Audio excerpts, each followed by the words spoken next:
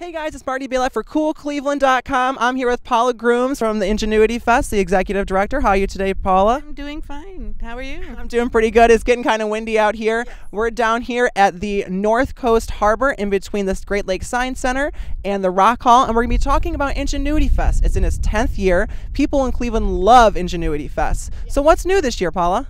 So our big news is that we are returning to the docks, where we've been the last couple of years, but our site is expanding around North Coast Harbor, and we're putting some programming inside the Science Center as well as the Rock Hall.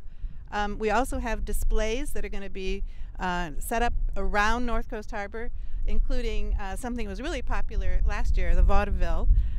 Yeah, that was a lot of fun. Yeah, that's a crazy time, and they're back again with more. Plus a couple of installations right along this harbor, including an interactive display over here by Anthony Castronova, who is going to ask you to ride some stationary bikes to light up a sculpture. So everybody in the audience will be invited to participate in making that happen. We have a geodesic dome going up next to the Science Center with some interesting video presentations inside. Our friends from the Cleveland Institute of Art are back with some displays. We have a comedy stage. We're going to have a music garden, all of this wrapping around North Coast Harbor. And the main area for the festival in terms of our vendors, we're going to have a retail vendor village. We're going to have our food court. We've got a live band right in the parking lot by the dock. We've got Tesla Orchestra coming back this year right next to the Mather. We also have Burn Unit. So those would be two nighttime acts that you can't miss. Inside the bigger warehouse on the at Dock 32, the easternmost warehouse, we have our main stage, and we're going to have several art displays set up in there. Saturday night, we have a special electronic music event in our other warehouse at Dock 30, which is only going to be open during that event Saturday night.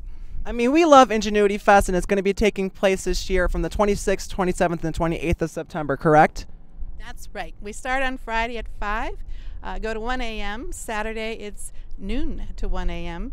And Sunday noon to 5. We have another event inside the Science Center. We have the Makespace. That's a very popular event for families especially. But we're also starting something this year called Engines of Ingenuity. It's our foray into the entrepreneur space. We're going to put together 5 unlikely conversations between big business, startups, artists, and that's all taking place in the Reinberger Auditorium inside the Science Center Saturday afternoon.